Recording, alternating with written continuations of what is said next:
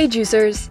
Did you know that there was an advanced civilization living in central Mexico in the 14th century? They were called the Aztecs, and they were the indigenous people living in Mexico before the Spanish conquest in the 16th century. This Mesoamerican culture was incredibly advanced, and its fierce warriors helped create the Aztec Empire. The Aztecs built impressive pyramid structures for religious purposes. They also developed their own calendar. They used two simultaneously, one called the ritual calendar and the other called the solar calendar. Both calendars would start a new cycle after 52 years when they both reached their shared starting points. In Aztec society, women had as much power as the men.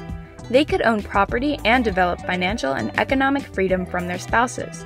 Men and women had complementary gender roles in society. Men were the fighters and women assisted in domestic work. However, they still held equal roles within the culture. The Aztec society was organized around agriculture, especially maize. However, a significant portion of the society was able to dedicate themselves to other trades, such as producing tools and ceramics, which could be traded at the market for other goods.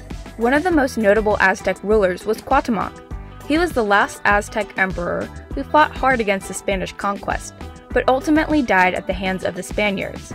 Today, he is recognized as the symbol of indigenous nationalism in Mexico. Many aspects of Aztec culture are still present today. Currently, there are more than 1 million speakers of the Aztec language, and parades are held to keep the Aztec culture alive today.